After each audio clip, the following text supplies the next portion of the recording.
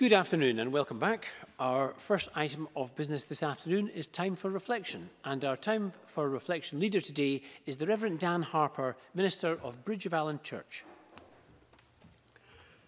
Thank you, Presiding Officer, and thank you, members of the Scottish Parliament, and a Happy New Year to you all.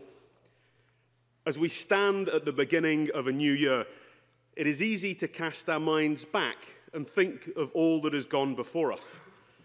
It is natural to lament past challenges and celebrate old victories and find ourselves buoyed or sunk by the same. But as new beginnings arrive, we must intentionally look forward. In the last couple of years, I've stood at a few new beginnings.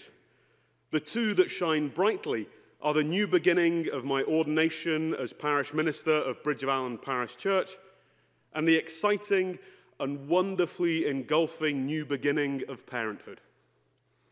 Both of these significant life events have thrust me into worlds that I could never have imagined, even though I read and studied and asked questions and did everything I possibly could to find out what these new beginnings meant.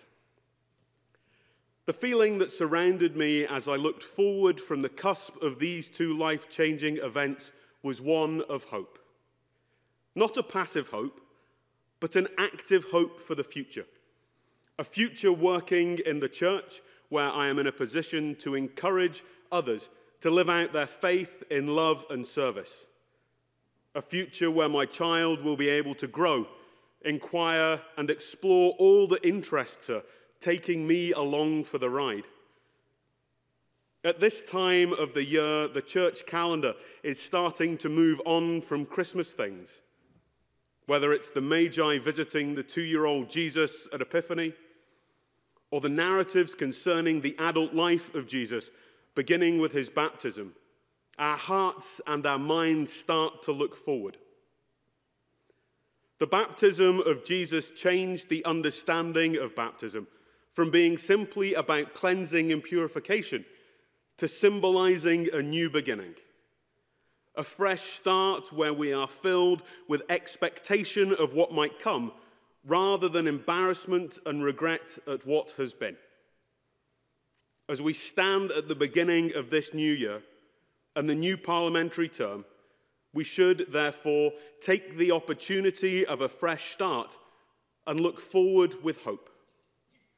Hope that our past and future mistakes will not define us.